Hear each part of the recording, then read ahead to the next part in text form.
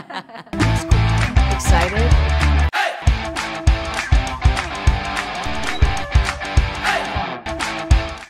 Hi, how are you? Good to see you. Can you please describe this movie in one word? Happy. Happy. How about you? Funny. Funny. Yeah. What pleasures do most women elude and why?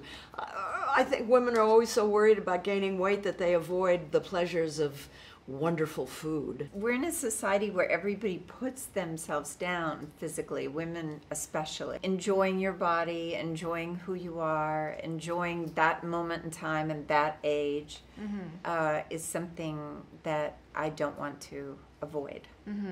Do you remember a life choice that you had to make in order to find your own happiness?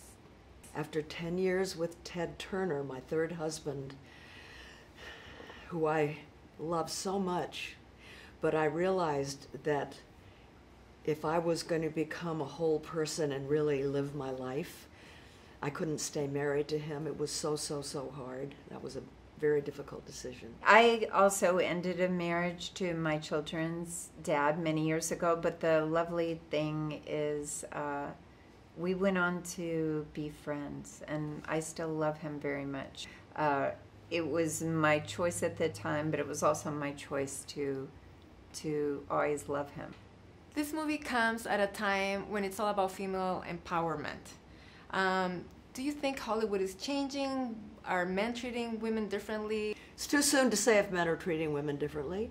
Some men have always treated women beautifully, wonderfully. I think Mary's married to one, Ted Danson. I think that it's going to lead the Me Too movement and the Time's Up movement, I think, will lead to very important changes. I don't think it's a mistake that a movie like The Book Club has been made now. I think that there is a market for and a need for more women-centered movies.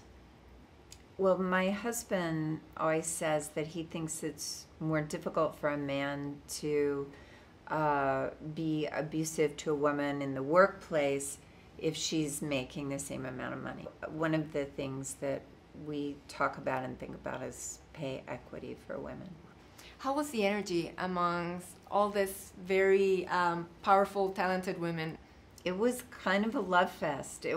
We didn't really know each other, and so a huge amount of it was just running to this garage that served as our green room and sitting in our chairs and asking each other questions and talking about the various men that we've all been married to on screen, and we just had an amazing time connecting. Don't judge a book by its cover, or first impressions count? Don't judge a book by its cover is probably more true. But I always try to pay attention to my first impressions, because sometimes they are accurate, and then I'll go and forget what my first impressions was and I'll get in trouble. I had the idea that my husband was a sort of slick Hollywood guy. He's pretty much the opposite of that. Or as I like to say, slick guys don't say gosh-a-rooney after making love. That's a good one. Thank you so much.